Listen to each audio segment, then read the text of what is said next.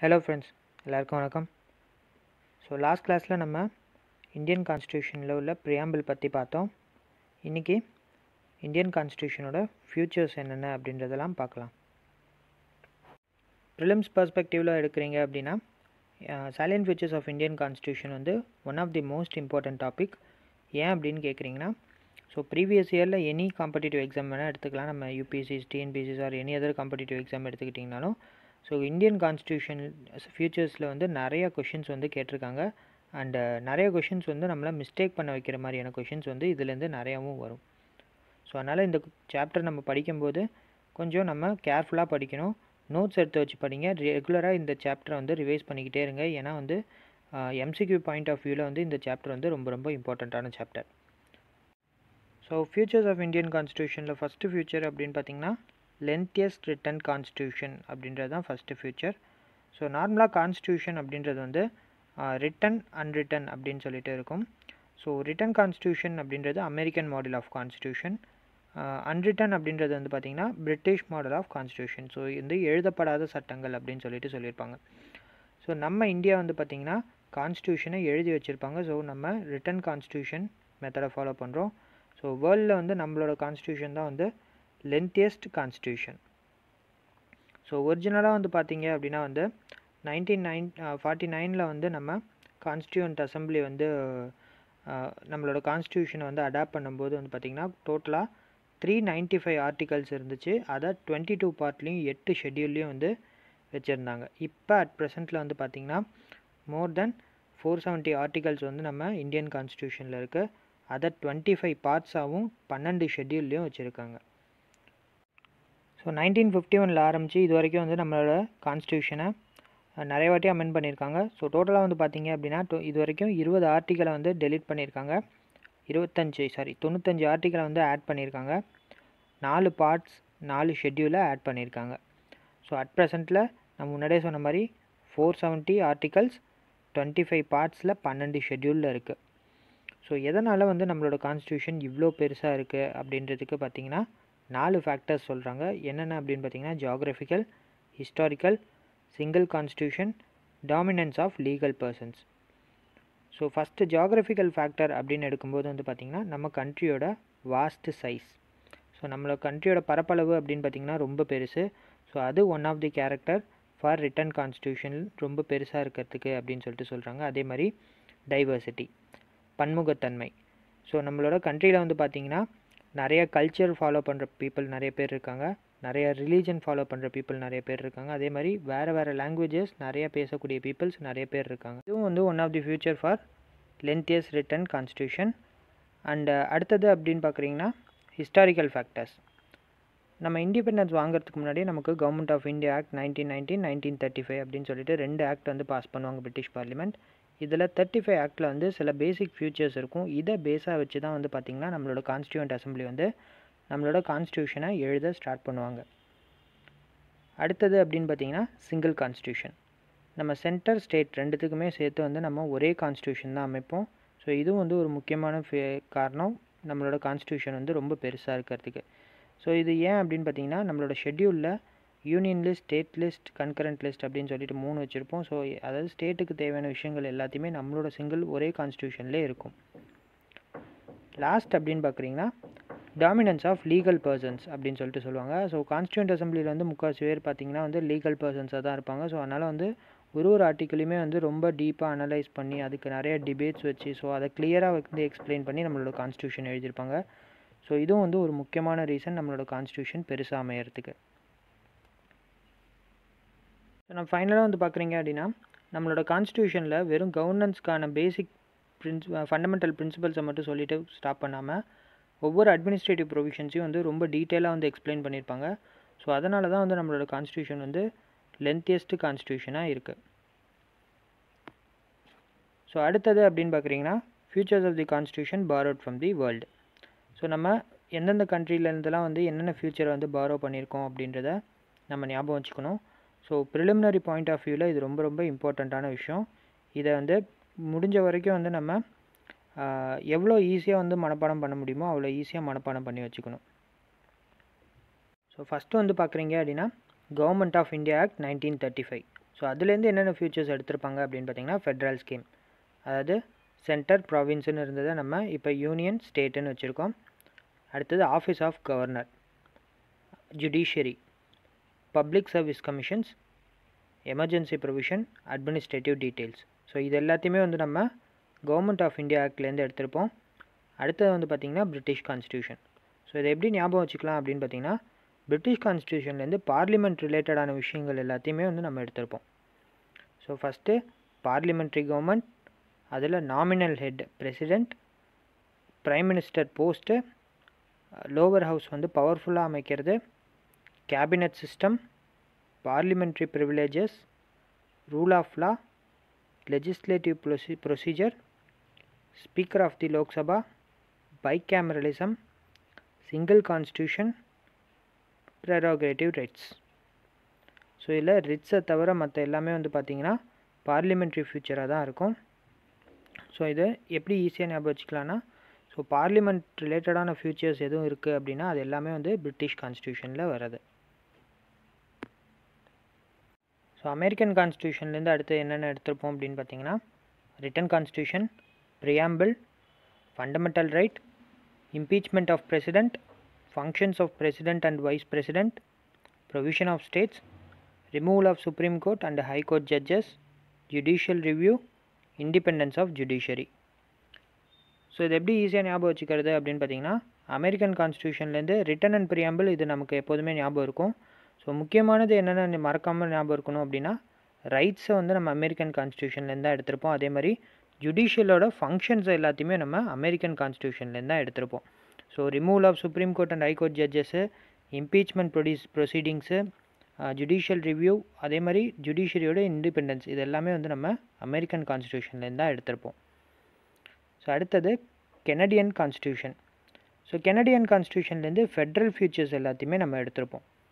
So federation with strong centre அப்படின்றத நம்ம Canadian கான்ஸ்டியூஷன்லேருந்து தான் எடுத்திருப்போம். ரெசிடியூரி பவர்ஸை வந்து சென்டரில் வைக்கிறதையும் வந்து அதுலேருந்து தான் எடுத்திருப்போம். Appointment of state governors, advisory jurisdiction of supreme court. So இது எல்லாத்தையுமே நம்ம கெனடியன் கான்ஸ்டியூஷன்லேருந்து தான் எடுத்திருப்போம். இது எல்லாமே வந்து பார்த்திங்கன்னா ஃபெட்ரல் ஃபியூச்சர்ஸ் தான். ஸோ இதை நம்ம கெனடியன் கான்ஸ்டியூஷன்லேருந்து எடுத்திருக்கோம். அடுத்தது Australian constitution.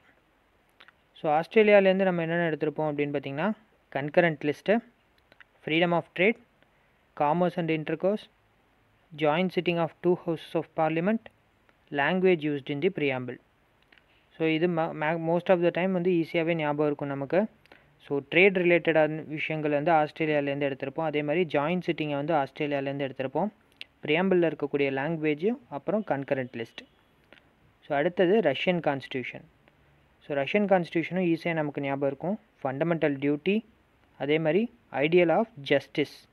So social, economic, political ஜஸ்டிஸ்ன்னு நம்ம ப்ரியாம்பிளில் பார்த்தது வந்து நம்ம ரஷ்யன் கான்ஸ்டியூஷன்லேருந்து தான் எடுத்திருப்போம். நான் இது அன்றைக்கே வந்து நான் உங்களுக்கு சொல்லியிருந்தேன். அதே மாதிரி 5 இயர் பிளான் மெத்தடையும் வந்து நம்ம ரஷ்யன் கான்ஸ்டியூஷன்லேருந்து தான் எடுத்திருப்போம். ஸோ இந்த 5 இயர் பிளான் வந்து நம்மளோட பாலிட்டி புக்கில் இருக்காது, நோட் பண்ணி வச்சுக்கோங்க. இது வந்து மேபி வந்து நம்மளோட UPSC எக்ஸாம்ஸில் வந்து கேட்கறதுக்கான சான்சஸ் நிறையா இருக்குது. ஸோ ஐரிஷ் கான்ஸ்டியூஷன் அப்படின்றது வந்து பார்த்திங்க அப்படின்னா, கான்செப்ட் ஆஃப் டைரக்டிவ் பிரின்சிபல்ஸ், DPSPயை வந்து நம்ம ஐரிஷ்லேயே கான்ஸ்டியூஷன்லேருந்து தான் எடுத்திருப்போம். அதே மாதிரி nomination of members to Rajya Sabha by president, method of election of president. So president election method, அதே மாதிரி ராஜ்யசபாவுக்கு நாமினேட் பண்ணக்கூடிய மெத்தட் எல்லாத்தையுமே வந்து நம்ம ஐரிஷ் கான்ஸ்டியூஷன்லேருந்து தான் எடுத்திருப்போம். அடுத்தது ஃப்ரெஞ்ச் கான்ஸ்டியூஷன். இது ஈஸியாக ஞாபகம் வச்சுக்கலாம். ஸோ ஃப்ரீடம் ரிலேட்டட் எல்லாமே வந்து ஃப்ரெஞ்ச் கான்ஸ்டியூஷன்லேருந்து எடுத்திருப்போம். ரிப்பப்ளிக், லிபர்ட்டி, ஈக்குவாலிட்டி, ஃப்ரெட்டர்னிட்டி, இந்த 4 வார்த்தையுமே வந்து ஃப்ரெஞ்ச் கான்ஸ்டியூஷன்லேருந்து நம்ம எடுத்திருப்போம். சவுத் ஆஃப்ரிக்கன் கான்ஸ்டியூஷன்லேருந்து நம்ம கான்ஸ்டியூஷனோட அமெண்ட்மெண்ட் ப்ரொசீஜரை எடுத்திருப்போம். அதே மாதிரி ராஜ்யசபா மெம்பர்ஸை எலெக்ட் பண்ணுற மெத்தடை வந்து நம்ம அதுலேருந்து எடுத்திருப்போம். ஸோ ராஜ்யசபா மெம்பரை நாமினேட் பண்ணுற மெத்தட் ஐரிஷ் கான்ஸ்டியூஷன், எலெக்ட் பண்ணுற மெத்தட் வந்து சவுத் ஆஃப்ரிக்கன் கான்ஸ்டியூஷன். ஜெர்மன் கான்ஸ்டியூஷன்லேருந்து நம்ம எமர்ஜென்சி ப்ரொவிஷனை மட்டும் எடுப்போம். அதுலேயும் வந்து பார்த்திங்கன்னா suspension of fundamental rights during emergency டைமில் ஃபண்டமெண்டல் ரைட்டை சஸ்பெண்ட் பண்ணுற ப்ரொசீஜரை நம்ம ஜெர்மன் கான்ஸ்டியூஷன்லேருந்து எடுப்போம். ஜப்பான் கான்ஸ்டியூஷன்லேருந்து சுப்ரீம் கோர்ட்டு எந்த லாவில் வந்து நம்ம ஃபங்க்ஷன் ஆகுது அப்படின்றத ஜப்பான் கான்ஸ்டியூஷன்லேருந்து எடுத்திருப்போம். Procedure established by law. Next future அப்படின்னும்போது blend of rigidity and flexibility. So நம்மளோட இந்தியன் கான்ஸ்டியூஷன் ரிஜிடும் கிடையாது, ஃப்ளெக்சிபிளும் கிடையாது. ஸோ எப்போ நம்மளோட இந்தியன் கான்ஸ்டியூஷன் ரிஜிடாக இருக்கும் அப்படின்னு பார்க்கும்போது ஆர்டிகல் 368 மூலியமாக நம்ம ஒரு அமெண்ட்மெண்ட் பில்லை பாஸ் பண்ணுறோம் அப்படின்னா அப்போ அது ரிஜிடாக இருக்கும். ஸோ அந்த ஆர்டிகல் 368 ரெண்டு இருக்குது. ஒன்று special majority with 2/3 present and votingனு சொல்லுவாங்க. அதாவது டோட்டல் மெம்பர்ஷிப் ஆஃப் ஹவுஸில் 3/2 பங்கு பீப்புள் வந்து ப்ரெசண்ட்டாக இருந்து அதில் மெஜாரிட்டி பீப்புள் வந்து அந்த பில்லை பாஸ் பண்ணணும். அடுத்த கண்டிஷன் அப்படின்னு பார்க்கும்போது special majority with half of the states ratification சொல்லுவாங்க. அதாவது ஒன்ஸ் பார்லிமெண்ட்டில் அந்த பில் பாஸ் ஆனதுக்கப்புறம் அதை வந்து ஸ்டேட்ஸுக்கு அனுப்புவாங்க. டோட்டல் ஸ்டேட்ஸில் வந்து ஹாஃப் ஆஃப் தி ஸ்டேட்ஸ் வந்து அதை அக்செப்ட் பண்ணதுக்கப்புறம் தான் அந்த பில் வந்து அக்செப்ட் ஆகும். ஸோ இது வந்து ரிஜிட் கண்டிஷன்.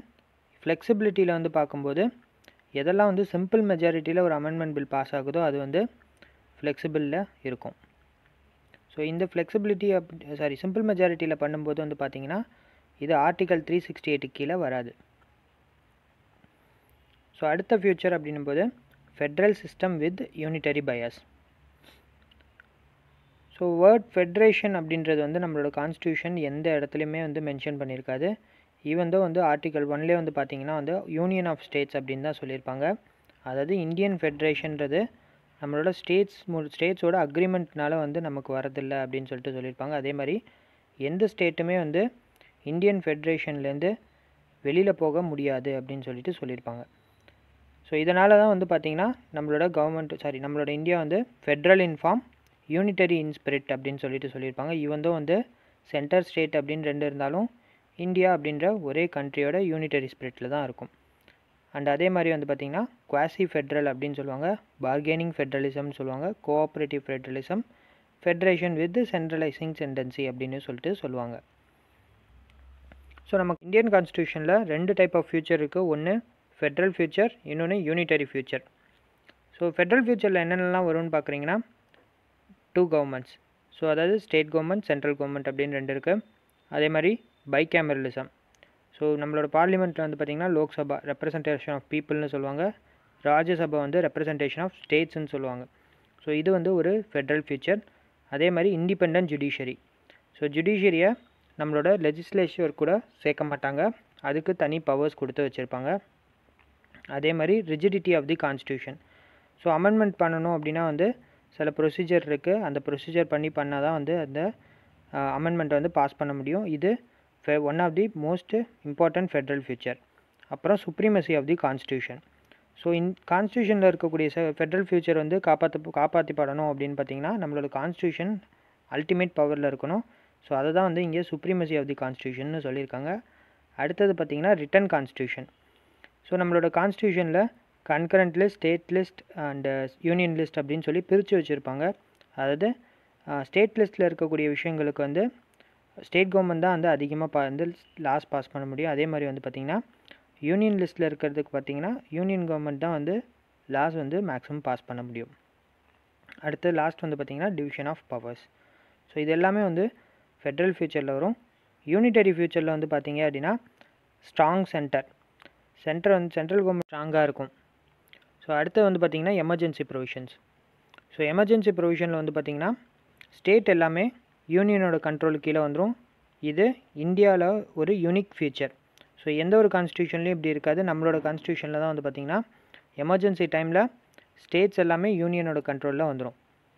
ஸோ அடுத்து வந்து பார்த்திங்கன்னா all India services. So all India services union government வந்து செலக்ட் பண்ணி ஸ்டேட் கவர்மெண்ட்டில் போய் ஒர்க் பண்ணுவாங்க. ஸோ இதெல்லாமே வந்து யூனியன் ஃபீச்சர்ஸில் வரும். அடுத்தது கவர்னரோட அப்பாயின்மெண்ட். கவர்னர் அப்பாயின்ட் பண்ணுறது பிரசிடெண்ட் தான் அப்பாயின்ட் பண்ணுறாரு. ஸோ இதுவும் வந்து யூனியன் ஃபீச்சரில் தான் வரும். இன்டகிரேட்டட் ஜுடிஷியரி, சுப்ரீம் கோர்ட், அதுக்கு கீழே ஹை கோர்ட், அதுக்கு கீழே டிஸ்ட்ரிக்ட் கோர்ட்ஸ்லாம் வரும். ஸோ இதுவும் வந்து ஒன் ஆஃப் தி யூனியன் ஃபீச்சரில் தான் வரும். அடுத்து வந்து பார்த்திங்கன்னா ஃப்ளெக்சிபிலிட்டி. ஸோ அமெண்ட்மெண்ட் ப்ரொசீஜரை பொறுத்த வரைக்கும் வந்து சில ப்ரொசீஜர் வந்து ரிஜிடாக இருக்கும், சிலதெல்லாம் வந்து பார்த்திங்கன்னா ஈஸியாக வந்து சிம்பிள் மெஜாரிட்டியிலே அமெண்ட் பண்ணிட முடியும். ஸோ இந்த சிம்பிள் மெஜாரிட்டியில் அமெண்ட் பண்ணுற ஃபியூச்சர் வந்து யூனியன் ஃபியூச்சரில் வரும். சிங்கிள் சிட்டிசன்ஷிப், இந்தியாவில் உள்ள எல்லாருக்குமே வந்து ஒரே ஒரு சிட்டிசன்ஷிப் தான். அதே மாதிரி single constitution, centre government state government ரெண்டு பேருக்குமே ஒரே ஒரு கான்ஸ்டியூஷன் தான். ஸோ இதுதான் வந்து நம்மளோட ஃபெட்ரல் அண்டு யூனியன் ஃபியூச்சர்ஸ். அடுத்த ஃபியூச்சர் அப்படின்னும்போது பார்லிமெண்ட்ரி ஃபார்ம் ஆஃப் கவர்மெண்ட். நம்மளோட கான்ஸ்டியூஷன் மேக்கர்ஸ் வந்து இந்தியன் பார்லிமெண்ட்ரி சிஸ்டத்தை அமெரிக்கன் மாடல் ஆஃப் பிரசிடென்ஷியல் சிஸ்டமாக எடுக்காமல் பிரிட்டிஷ் சிஸ்டம் ஆஃப் பார்லிமெண்ட்ரி கவர்மெண்ட்டை வந்து எடுத்திருப்பாங்க. இது எதுக்காக அப்படின்னு பார்த்தீங்கன்னா, பிரிட்டிஷர்ஸோட பார்லிமெண்ட்ரி சிஸ்டம் வந்து கோஆப்ரேஷன் பிரின்சிபலில் இருக்கும், அமெரிக்காவோட பிரசிடென்ஷியல் சிஸ்டம் வந்து செப்பரேஷன் ஆஃப் பவர்ஸில் இருக்கும். ஸோ அதனால் வந்து நம்ம பிரிட்டிஷ் சிஸ்டமை எடுத்திருப்போம். ஸோ இதில் வேறு என்னெல்லாம் ஃபியூச்சர்ஸ் இருக்குது அப்படின்னு பார்க்கும்போது, நாமினல் எக்ஸிக்யூட்டிவ் இருப்பாங்க, ரியல் எக்ஸிக்யூட்டிவ் இருப்பாங்க, மெஜாரிட்டி பார்ட்டி கவர்மெண்ட்டை ஃபார்ம் பண்ணும், collective responsibility of executive to the legislature. So executives வந்து கலெக்டிவாக லெஜிஸ்லேச்சருக்கு ரெஸ்பான்சிபிளாக இருப்பாங்க. ஃபோர்த் ஒன் வந்து பார்த்திங்கன்னா membership of ministers in the legislature. Fifth one prime minister லீடராக இருப்பார். அதே மாதிரி ஸ்டேட் கவர்மெண்ட்டில் வந்து பார்த்திங்கன்னா சீஃப் மினிஸ்டர் லீடர்ஷிப்பில் இருப்பாங்க. Sixth one dissolution of lower house. So நம்மளோட லோவர் ஹவுஸை டிசால்வ் பண்ண முடியும். ஸோ இது எல்லாமே வந்து பார்த்திங்கன்னா பார்லிமெண்ட்ரி ஃபார்ம் ஆஃப் கவர்மெண்ட்டில் இருக்கக்கூடிய ஃபியூச்சர்ஸ். அடுத்தது synthesis of parliamentary sovereignty and judicial supremacy. நம்மளோட constitution makers even though பிரிட்டிஷ்கிட்டேருந்து parliamentary சிஸ்டமும் அமெரிக்கன்டேருந்து judicial சிஸ்டமும் தனித்தனியாக எடுத்திருந்தாலும் இதை பர்ஃபெக்டாக வந்து சிந்தசைஸ் பண்ணியிருப்பாங்க. அண்ட் அதே மாதிரி வந்து பார்த்திங்கன்னா பிரிட்டிஷ்டேருந்து நம்ம பார்லிமெண்ட்ரி சிஸ்டம் எடுத்தாலும் நம்ம சில சேஞ்சஸோடு தான் எடுத்திருப்போம். ஸோ நம்ம பிரிட்டிஷ் பார்லிமெண்ட் வந்து சாவரின் பாடி, நம்ம இந்தியாவோடது கிடையாது. அதே மாதிரி பிரிட்டிஷில் பார்த்திங்கன்னா ஹெரிடிட்ரி ஹெட்டு, நம்மளோட இந்தியாவில் எலெக்டட் ஹெட்டு. ஸோ ஜுடிஷியரியை பொறுத்த வரைக்கும் அமெரிக்கன் ஜுடிஷியரியை கம்பேர் பண்ணும்போது இந்தியாவோட ஜுடிஷியரி வந்து ரொம்ப நேரோவாக தான் இருக்கும். ஸோ அமெரிக்காவோட judiciary due process of law அப்படின்ற பிரின்சிபல்லையும், இந்தியாவோட ஜுடிஷியரி வந்து ப்ரொசீஜர் எஸ்டாப்ளிஷ் பை லா அப்படின்ற பிரின்சிபல்லையும் இருக்கும். ஸோ இதை பற்றி வந்து நான் டீட்டெயிலாக வந்து ஃபண்டமெண்டல் ரைட்ஸ் சொல்லும்போது நான் கிளியராக உங்களுக்கு எக்ஸ்பிளைன் பண்ணுறேன். So constitution makers British parliamentary சிஸ்டத்தையும் American judiciary சிஸ்டத்தையும் எப்படி வந்து பர்ஃபெக்டாக சிந்தசைஸ் பண்ணியிருப்பாங்க அப்படின்னா, சுப்ரீம் கோர்ட் அவங்களோட ஜுடிஷியல் ரிவ்யூவை வச்சு பார்லிமெண்ட்ரி லாவை அன்கான்ஸ்டியூஷனல் அப்படின்னு சொல்லி டிக்ளேர் பண்ண முடியும். அதே மாதிரி பார்லிமெண்ட் அவங்களோட கான்ஸ்டியூவன்ட் பவரை வச்சு major portion of the கான்ஸ்டியூஷனை amend பண்ண முடியும். ஸோ இது வந்து ஒரு ஃப்ளாலெஸ் சிந்தசிஸ் அப்படின்னே சொல்லலாம். அடுத்தது integrated and independent judiciary. So நம்மளோட ஜுடிஷியரி அப்படின்னும் போது பார்த்திங்கன்னா சுப்ரீம் கோர்ட் தான் ஹெட்டாக இருக்கும். அதுக்கு கீழே ஹை கோர்ட், அப்புறம் டிஸ்ட்ரிக்ட் கோர்ட், டிஸ்ட்ரிக்ட் கோர்ட்டுக்கு கீழே civil court, criminal court, revenue court. So நம்மளோட கோர்ட் சிஸ்டம் வந்து சிங்கிள் சிஸ்டம் ஆஃப் கோர்ட் அப்படின்னு சொல்லிட்டு சொல்லுவாங்க. ஸோ போத் சென்ட்ரல் அண்டு ஸ்டேட்டில் ரெண்டுத்தையுமே இதுதான் என்ஃபோர்ஸ் பண்ணும்.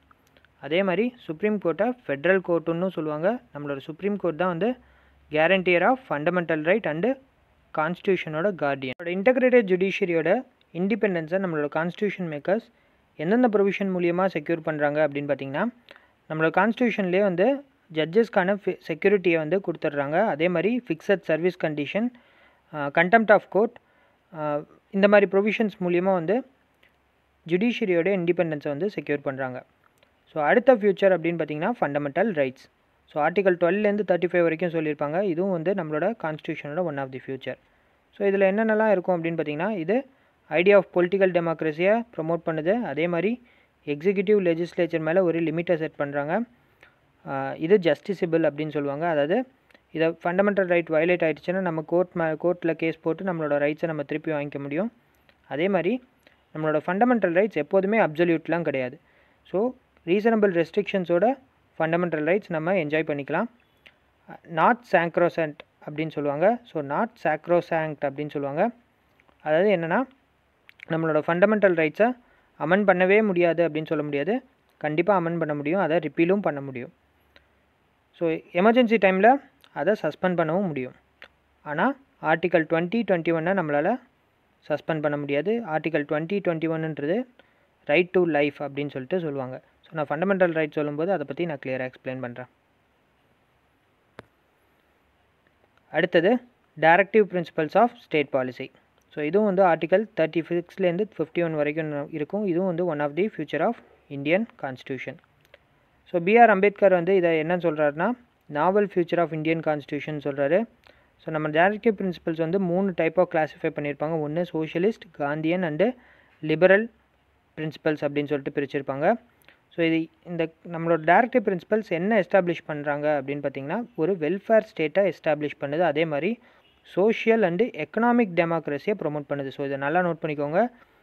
Directive principles of state policy வந்து சோஷியல் அண்டு எக்கனாமிக் டெமோக்ரஸியை ப்ரொமோட் பண்ணுது. சேம் டைம் வந்து ஃபண்டமெண்டல் ரைட் மாதிரி இது ஜஸ்டிசபிள்லாம் கிடையாது, இது நாட் ஜஸ்டிசபிள். அதாவது இது வயலேட் ஆச்சுன்னா நம்ம கோர்ட்லலாம் போய் கேஸ் போடலாம் முடியாது. ஆனால் ஸ்டேட் அத்தாரிட்டிஸ் மேலே இது ஒரு மாரல் அப்ளிகேஷனை உருவாக்கும். ஸோ லாஸ்ட் வந்து பார்த்திங்கன்னா பிரின்சிபல்ஸ் ஆர் ஃபண்டமெண்டல் இன் கவர்னன்ஸ். ஸோ ஒரு கவர்னன்ஸ்க்கு முக்கியமான தேவைகளில் வந்து இந்த டைரக்டிவ் பிரின்சிபல் ஆஃப் ஸ்டேட் பாலிசியில் இருக்கும். சுப்ரீம் கோர்ட்டு மினர்வா மில்ஸ் கேஸில் வந்து என்ன சொல்லியிருப்பாங்க அப்படின்னு பார்த்தீங்கன்னா, நம்மளோட Indian constitution fundamental rights, directive principles அப்படின்ற பெட்ராக்கோட பேலன்ஸில் தான் உருவாயிருக்கு அப்படின்னு சொல்லியிருப்பாங்க. ஸோ அடுத்த ஃபண்டமெண்டல் டியூட்டி. ஸோ இது ஆர்டிகல் 51A சொல்லியிருப்பாங்க. இந்த ஃபண்டமெண்டல் டியூட்டி வந்து நம்மளோட ஒரிஜினல் கான்ஸ்டியூஷன்லேயே இருந்துச்சா அப்படின்னா இல்லை, இதை 42nd அமெண்ட்மெண்ட் ஆக்டில் தான் உள்ளார கொண்டு வந்திருப்பாங்க. ஆஃப்டர் தட் 86th அமெண்ட்மெண்ட் ஆக்டில் இதில் ஒரே எக்ஸ்ட்ராவாக ஒரு ஃபண்டமெண்டல் டியூட்டியை ஆட் பண்ணியிருப்பாங்க. ஸோ இந்த ஃபண்டமெண்டல் டியூட்டின்றது ஜஸ்ட் வந்து சிட்டிசன்ஸ்க்கு ஒரு ரிமைண்டர் தான். நம்ம ஒரு ரைட்ஸை என்ஜாய் பண்ணும்போது நமக்குன்னு இந்த கண்ட்ரிக்காக சில டியூட்டிஸ் இருக்குது அப்படின்றத ரிமைண்ட் பண்ணுறது தான் இந்த ஃபண்டமெண்டல் டியூட்டி. ஸோ இதை வயலேட் பண்ணால் நம்ம கோர்ட்டில் கேஸ்லாம் போட முடியாது. அதனால் இது நான் ஜஸ்டிசபிள் அப்படின்னு சொல்லுவாங்க. ஆனால் லா மூலியமாக இதை என்ஃபோர்ஸ் பண்ண முடியும். அடுத்தது செக்யுலர் ஸ்டேட். ஸோ செக்யுலர் ஸ்டேட்டை பற்றி நான் லாஸ்ட் வீடியோலேயும் கொஞ்சம் கிளியராக எக்ஸ்பிளைன் பண்ணிட்டேன். ஸோ இதில் என்னென்ன அப்படின்றதோட பேசிக் இது மட்டும் சொல்கிறேன். So secular ஸ்டேட்டுன்றதில் no official religion. So எந்த ஒரு ரிலீஜனையும் நம்ம அஃபிஷியலாக செட் பண்ண மாட்டோம் நம்ம கண்ட்ரியில். அதே மாதிரி செக்யுலர் ஸ்டேட் எந்தெந்த ஆர்டிக்கல்லாம் வந்து கவர் ஆகும் அப்படின்னு பார்த்தீங்கன்னா, ஆர்டிக்கல் 14 to 16, 25 to 30, அப்புறம் 44. ஸோ நம்மளோட இந்தியன் கான்செப்ட் அப்படின்றது வந்து பார்த்திங்கன்னா பாசிட்டிவ் கான்செப்ட் ஆஃப் செக்யுலரிசம் தான் நம்மளோட செக்யுலர் கான்செப்ட். அடுத்தது யூனிவர்சல் அடல்ட் ஃப்ரான்ச்சைஸ். நம்மளோட Indian constitution universal adult franchise மூலிமா என்னென்னலாம் செக்யூர் பண்ணுது அப்படின்னு பார்த்தீங்கன்னா, நம்மளோட டெமோக்ரஸியை ப்ராடர் சென்ஸில் எக்ஸ்பேண்ட் பண்ணுறாங்க. அதே மாதிரி ஒரு காமன் பீப்புளோட செல்ஃப் ரெஸ்பெக்ட் அண்ட் ப்ரெஸ்டீஜை என்ஹான்ஸ் பண்ணுது, ஈக்குவாலிட்டி அப்போஹோல்ட் பண்ணுது, மைனாரிட்டிஸோட இன்ட்ரெஸ்ட்டை ப்ரொடெக்ட் பண்ணுது. நெக்ஸ்ட் ஃபியூச்சர் அப்படின்னு பார்த்தீங்கன்னா சிங்கிள் சிட்டிசன்ஷிப். ஸோ நம்ம இந்தியா ஃபுல்லாக ஒரே சிட்டிசன்ஷிப் இருக்கிறதுனால வந்து பார்த்திங்கன்னா எல்லாருக்குமே same political and civil rights கிடைக்கிது. அடுத்த ஃபியூச்சர் இண்டிபெண்ட் பாடிஸ்.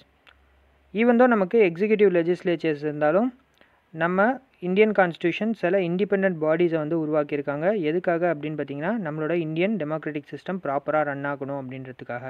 ஸோ என்னென்னலாம் அந்த பாடிஸ் அப்படின்னு பார்த்தீங்கன்னா, election commission, controller and auditor general, UPSC and SPSC.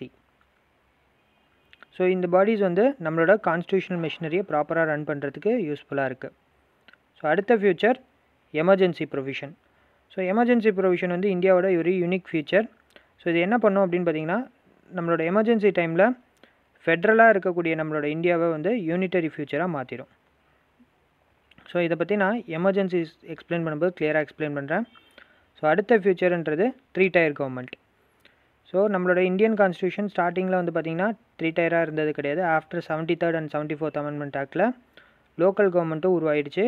So இதுலேருந்து வந்து பார்த்திங்கன்னா centre, state and local government. So இது 3 tier government. Last one cooperative societies. So cooperative சொசைட்டியும் வந்து நம்மளோட ஒரிஜினல் கான்ஸ்டியூஷனில் நமக்கு கான்ஸ்டியூஷன் ஸ்டேட்டஸ் கிடைக்கல. ஆனால் 97th கான்ஸ்டியூஷனல் அமெண்ட்மெண்ட் மூலிமா வந்து கோஆப்ரேட்டிவ் சொசைட்டிஸ்க்கு கான்ஸ்டியூஷனல் ஸ்டேட்டஸ் கொடுத்துருக்காங்க. நம்ம Indian கான்ஸ்டியூஷனில் at the same time வந்து சில கிரிட்டிசிசம்ஸும் வைக்கிறாங்க. என்னென்ன அப்படின்னு பார்த்தீங்கன்னா, நம்மளோட இந்தியன் கான்ஸ்டியூஷன் ஒரு பாரோடு கான்ஸ்டியூஷன் அப்படின்னு சொல்லி கிரிட்டிசைஸ் பண்ணுறாங்க. அதே மாதிரி இது ஒரு கார்பன் காப்பி ஆஃப் 1935 ஆக்ட் அப்படின்னு சொல்லி கிரிட்டிசைஸ் பண்ணியிருக்காங்க. அட் த சேம் டைம் இது ஆன்டி இண்டியன் கான்ஸ்டியூஷன் அப்படின்னு சொல்கிறாங்க, அன்காந்தியன் கான்ஸ்டியூஷன் சொல்கிறாங்க. எதுக்கு அப்படின்னு பார்த்தீங்கன்னா, இது இந்தியாவோட ஸ்பிரிட்டை அண்டு பொலிட்டிக்கல் ட்ரெடிஷன்ஸை ரிஃப்ளெக்ட் பண்ணலை அப்படின்னு சொல்லிட்டு இந்த கிரிட்டிசிசம்ஸை வைக்கிறாங்க. ஸோ அடுத்தது பார்த்திங்கன்னா, இது ரொம்ப பெருசாக இருக்குது இந்த கான்ஸ்டியூஷன் அப்படின்னு சொல்லி கிரிட்டிசைஸ் பண்ணுறாங்க. அதே மாதிரி இது பேரடைஸ் ஆஃப் லாயர்ஸ் அப்படின்னு கிரிட்டிசைஸ் பண்ணுறாங்க. ஏன் அப்படின்னா, ஸோ கான்ஸ்டியூண்ட் அசம்பிளியில் இருந்த முக்கால்வாசி பேர் வந்து லாயர்ஸ் தான். ஸோ அவங்க வந்து ரொம்ப டெக்னிக்கலாக வந்து இந்த கான்ஸ்டியூஷனை எழுதியிருக்கனால என்ன நிறைய பேருக்கு வந்து இந்த கான்ஸ்டியூஷன் புரியவே இல்லை அப்படின்னு சொல்லிட்டு கிரிட்டிசைஸ் பண்ணுறாங்க. ஸோ இதோட வந்து salient features of constitution topic வந்து கம்ப்ளீட் ஆகுது. ஸோ அடுத்த கிளாஸில் வந்து உங்களுக்கு யூனியன் அண்ட் இட்ஸ் டெரிட்டரியும் சிட்டிசன்ஷிப் சாப்டரையும் வந்து சேர்த்து அப்லோட் பண்ணிடுறேன். நான் எடுக்கிற இந்த பாலிட்டி கிளாஸஸ் வீடியோஸ் வந்து உங்களுக்கு கிளியராக அண்டர்ஸ்டாண்ட் ஆகுதா இல்லையா, இல்லை நான் வேறு விதமாக எக்ஸ்பிளைன் பண்ணணுமா அப்படின்றத எனக்கு கமெண்ட் பாக்ஸில் கமெண்ட் பண்ணுங்கள். அதே மாதிரி பாலிட்டி ரிலேட்டடாக உங்களுக்கு எதாவது டவுட்ஸ் இருக்குது அப்படின்னா நான் டிஸ்கிரிப்ஷன் பாக்ஸ்லேயும் கமெண்ட் பாக்ஸ்லேயும் வந்து என்னோடய டெலகிராம் சேனலோட லிங்க் நான் ப்ரொவைட் பண்ணுறேன். ஸோ அந்த சேனலில் நீங்கள் உங்களோட டவுட்ஸை கிளாரிஃபை பண்ணிக்கலாம். தேங்க்யூ.